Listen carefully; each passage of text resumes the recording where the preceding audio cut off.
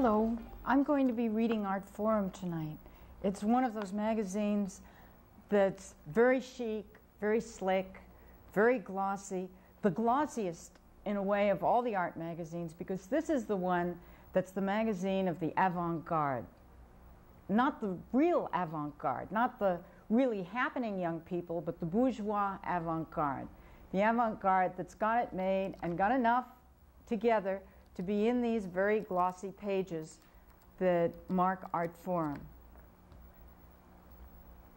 Art Forum isn't read by people who shop at Sears. The people who read Art Forum are the same people who would think of wearing the Japanese fashions that they sell in the new boutiques in Soho.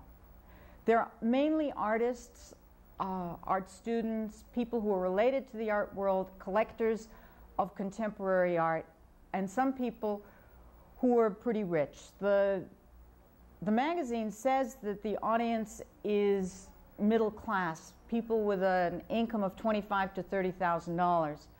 But for the most part, I think the split comes into people who have more money and critics and artists and people who have very little. I first encountered the magazine when I was an art student in Milwaukee, Wisconsin. And at that time, this was 1970, and in 1970, almost all the art you could see was not only very abstract, but very, very minimally abstract. And I was an art student, and I was going to school, and what we did as art students in Milwaukee, which is very far from New York, was to read the art magazines. That was the first thing they told us. They told us, you have to read the art magazines and figure out from the art magazines what it is that you're supposed to paint in your next class, how it is that you're supposed to approach this whole subject. So the magazine that was the Bible, the magazine that was God in those days, was Art Forum. And so we all bought our copies, and we took them home, and we read Art Forum. And it was terrible, because we couldn't understand anything in it. And we started to read the articles, and it was just total gibberish. So I thought at that time, and most of us thought, that it was because we were really stupid, that we couldn't understand the kind of writing that Art Forum had in it. But later on, I got older, I worked as an artist for many years, and I found out that I still couldn't understand the writing in Art Forum. And in fact, sometimes I think nobody either understands the writing in Art Forum in some of the articles, or even reads them, because in a way, that's not the point. The point is to talk about some kind of art that ought to be talked about. And sometimes there's not very much to say about that kind of art, because the art itself is really very simple. And you can't talk for very many pages about something that's simple and make it sound complicated and somehow marvelous if you talk about it in straight English. And so people will write stories in these magazines that take off from straight English and are kind of works of fictional art. And these things serve in a real sense to justify this as a work of art, to legitimize it, to make it important, to make it worthwhile, to make it valuable, to make it something that collectors want to have in their collections, to make it a movement that people want to put in art history books, to make it fetch $100,000, $200,000, $500,000 at an auction at Sotheby's. But let me show you an example of this kind of writing. The first pages here are always filled with ads, and the ads in Art Forum are very elegant, mainly black and white. But the first story is about, it's called Chasing Dreams, Victor Hitchcock and Alfred Bergen. And it's about an exhibition of conceptual art, of photographs of Alfred Hitchcock's Vertigo, transposed by the artist to have certain other meanings. But this is the way the author, Jean Fisher, writes about it. To what may we attribute our fascination for the image? A pleasure whose object is not the image itself, but something of the order of phantasm, whose home is that realm of the inscrutable, the unconscious. It is among the perversities of the Alfred Hitchcock film that it allows us a glimpse of that which is not readily visible, as a shadow passing across a veil. Of all the director's films, it is Vertigo, obsessive, subterranean, and fabulous, which is constructed around this psychic fascination. It is this tension of something perpetually sought, but which continually hovers only at the periphery of vision, that becomes resurrected in Victor Bergen's recent work, The Bridge. And then to move on just a little bit, she says, both auteurs are rigorous formalists. Like Hitchcock, Bergen is notorious for a seemingly tight control of the mise en scène. Always use a foreign word whenever possible, in order to achieve maximal photographic effect. This is more than simply audience manipulation.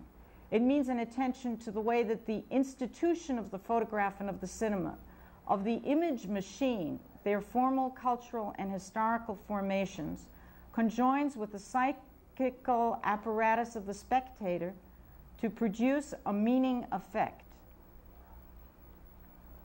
Well, Hitchcock never was very confusing to me. I could always understand him very easily.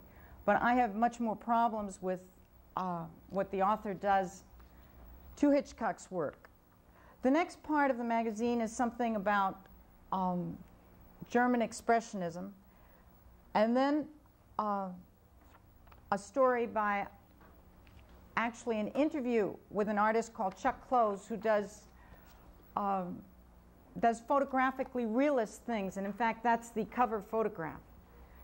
And it talks about process and shows different manipulations in beautiful, beautiful color of what he's done. Then we get to an article on architecture that's called, and this time I couldn't even get past the title, The Death of Semiotics in Late Modern Architecture, the Corruption of Metaphor in Postmodernism, the Birth of the Punctum in Neomania. Now I was kind of curious what the punctum means. So then the article is a real academic kind of article with lots and lots of quotes by lots and lots of important people scattered through it.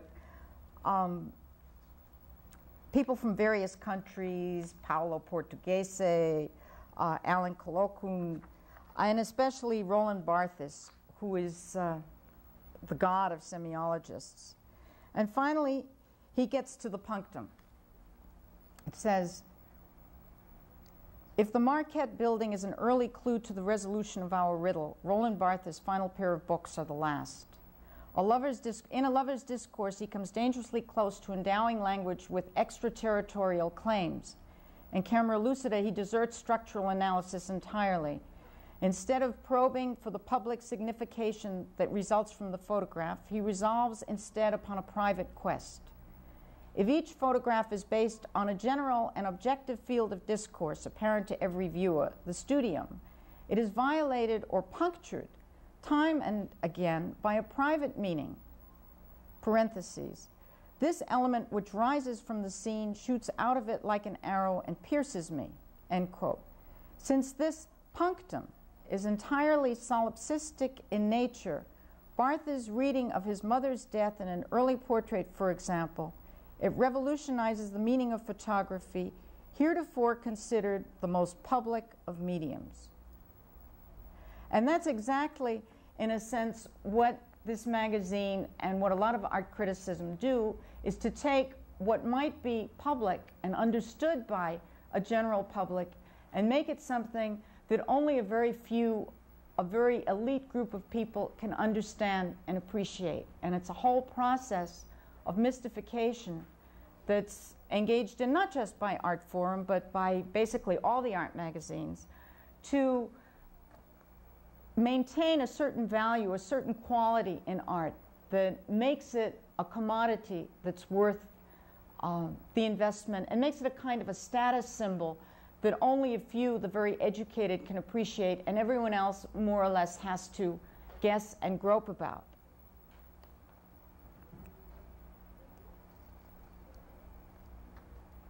Now, what's the relationship between the texts and the advertising in a magazine like Art Forum? There are art magazines that run a lot of reviews in which there's almost a one-to-one relationship. If you buy an ad, you get coverage. But when you do that kind of thing, the value isn't there. The value that the art magazines bestow on the work of art, bestow on the artist, is to give it a value that's beyond the commercial. And if it looks like it's commercial, if it looks like it's bought, if it looks like it's vanity, then it doesn't really do any good. So in a magazine like Art Forum, which is a classy magazine, there is no one-to-one relationship. It's the same kinds of things that are talked about as the advertising in the front of the magazine.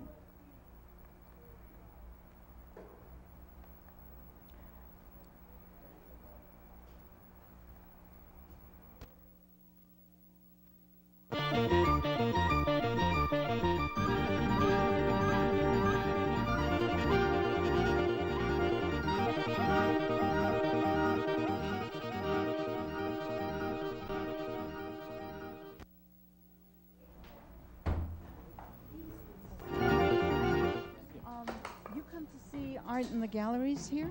Mm-hmm. Yes. Do you come often? Well, this is my first time in the 41st year that I come here to New York to see art galleries, okay? And I come about 5,000 miles away. I guess, I didn't count. Tell me, do you read any of the art magazines or writing about art? Yes, I read Art in America, Arts, Art News, and some architectural magazines have something about art too. Okay, what else? You don't read Art Forum? Art Forum? Oh yes, I get it at home. Yeah, sure, I forgot. Mm-hmm. What do you think of Art Forum? To tell you the truth, the list of them, I don't like it. Why don't you like it? Why do I see you are from Art Forum, right? No. I tell you why, because it's too sophisticated and too less about art and too much about blah, blah, blah. We're trying to find out why people read the magazines and what they find out in them.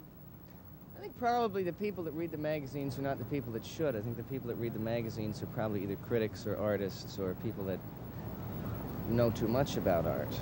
And the people that should read the magazines are people that need help going and experiencing art. It's like I saw the show at the Modern, and so much of it was about... I read this one thing, I think it was New York Magazine, and it was so much of art today is informational. It's like, yeah, I get it, go on to the next thing. Yeah, I get it, go on. As opposed to really wanting to like study something and just be with something and experience it, you know? Yeah. That's one of the problems of so much art writing about art. I don't know. I think it's a very small circle. I think that my Uncle Bob in Minnesota should know about art, but I don't think he does. What do you think of Art Forum as a magazine? I don't know. I think it's... I don't know. I can speak about the articles, the article. I don't know if they are good or not. I never read it. I think there's a lot of advertisements. It looks to me to be an advertising place for galleries and museums and so on, mostly. Why? What in particular do you like about it? It's a very clear way of showing the work. It's there's not much around it. It's rather clear cut, and I think, as far as I can trace it down, the colors are quite accurate. So. What about the text? Nice format. As I said, I don't read the texts.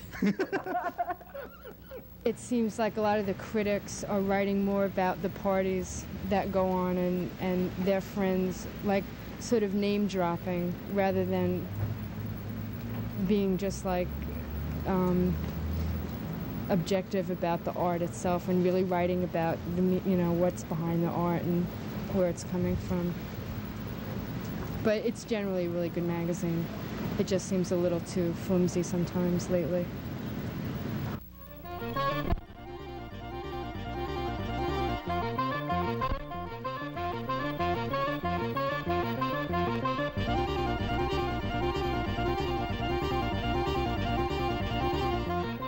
When I say that Art Forum is a magazine of the avant-garde, it's important to understand exactly what the avant-garde is. This is the turf that Art Forum has staked out for itself. And what it means is that it has to be this little group of people who are the vanguard, doing things, doing the important new things, but it also means that it's supposed to be rebellious. It's supposed to be in some way misunderstood and against the establishment. And this means that there's a certain amount of room within that whole concept for some very good things and for some very bad things. And so Art Forum has always carried a certain amount of criticism of the art world. It carries articles. For example, there was an editorial about artists' call against intervention. There was criticism of the commercialization of the art world. And even for a short period in the history of Art Forum, there was a so-called Marxist regime. It didn't last very long. It happened in the mid-70s. And for a period there, well, Art Forum started out, see, as the mouthpiece in a sense of minimal art. And when minimal art faded and all this kind of stuff just wasn't very exciting anymore, what was it going to do? It began to move into other directions and began to move for a while into talking about the sociology of art and carrying a lot of articles that dealt with the museums, carried this famous article by Max Kozloff on the Cold War uses of art. And Kozloff and John Coplans, who were the editors, turned the magazine more and more toward a direction that was a kind of a muckraking approach to the art world. And they finally, in December 1975, came out with an issue, this particular issue of the magazine, that was so controversial that it was attacked by Hilton Kramer in the New York Times, and began what became the end of the little Marxist phase. It had articles, each of them kind of sociological approaches to art. There was one on Steichen's war images, on another one on television, one on David, on the Age of Revolution, that was a sociological approach to that, and even an article on people's art in China. Well, the attack that Hilton Kramer made in the New York Times against this emphasis on photography and sociological Marxism, we called it muddled Marxism in the arts, had its effect. And a number of big advertisers dropped their accounts with Art Forum. And about a year after this issue came out, the editors were fired.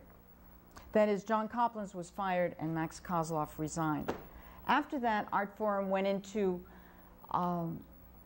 its perhaps most conservative phase with a very formalist kind of editorial policy, and now has a lot of emphasis in a number of issues on feminism and even some very good articles. In this issue, for example, the May issue, at the end of the issue is a whole series of articles about that same Hilton Kramer, who used to be the art critic for the New York Times and now has his own conservative art magazine called The New Criterion.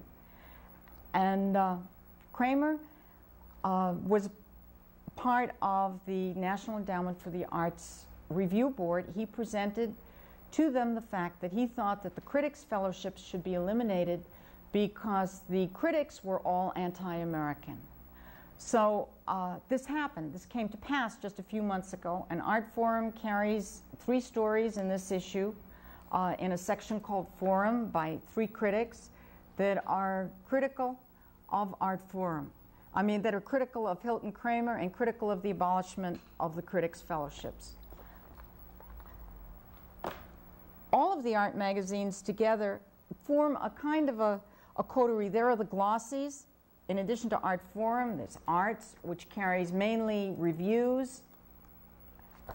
There's Art News that caters more to the middle American audience and the collectors and carries kind of popularized articles. There's Art in America, which tries to do it all. It carries all kinds of articles of criticism. It has reviews. It has a little bit of political stuff in the beginnings, usually in a little black and white section. And then there are the other magazines. There's the really alternative magazines. There's Up Front, that's a little magazine put out by Pad, Art and Artists, Heresies, which is women artists, Fuse, which comes out of Canada, Cultural Correspondence, which is a little New York magazine. All of these, New Art Examiner, which is a Chicago magazine, and wrote the exposés on the Art Forum story when the editors were fired. All of these magazines are a whole different realm of the art world. It's really the glossies that manage to form opinion and set the tastes and create the values that create the art business, that pull the whole thing together. Now, if Art Forum is a magazine that people look at but never read, how can that work? And the way that it works is that, to some extent, there's no need to read this magazine. This magazine works perfectly without ever being read because the important parts of it don't have to be read. You can look at the cover and see who's important this month. Okay, this guy is obviously hot. You can look at the pictures and the reviews and see who's being reviewed this month. You can look at who the articles are about, and the graphics are always gorgeous, and see what's happening in the art world. And you don't really have to read it. You really don't have to read it, and the writers don't have to write it. In a sense, it's not important because they're not really being paid very much, for example. I mean, nobody pays art critics to write art criticism. They're getting paid in a different way and in a different place. And in a sense, the whole ballgame is not in what the editorial pages say, but simply in the fact that they exist. Because almost all of these writers who write for the art magazine actually work for a university. Since they work for a university, the fact that they publish is the important fact, not what the publication says. And the ballgame is having publications in prestigious magazines so that they can get a raise at the university, not so that they can really make a name as a writer, not so that anyone really reads the writing. So the whole thing is a kind of a game, and the game is not necessarily where you think it might be. The game is taking place in a number of different spheres, and not necessarily in reading the magazine. And in some ways that makes sense because it's a visual arts magazine and artists don't read. And the readers of this magazine are primarily artists. The circulation is about 27 to 30,000, and most of that is in New York City, with a lot of it in the West Coast and about 25% in Europe. And if you look through the ads in the magazine, about 25% of the ads are also coming from Europe. And the fact that it has so much of a European circulation gives a kind of a cue to the type of people who read the magazine. They're people to whom, if something important is happening in Dusseldorf, it really isn't very different from it's happening in Boston. They just get on a plane and go to see where the action is. So the people who read this magazine, the game that this magazine is playing, the whole object of this magazine is not education, not really staking out a part, making important statements about art in the art world, or educating people who don't know about art, about the arts. It's a question of validating certain types of art and giving them value and making certain movements seem to be legitimate, giving value, giving credibility, giving legitimacy to art movements and to the investments that the collectors have made in their collections.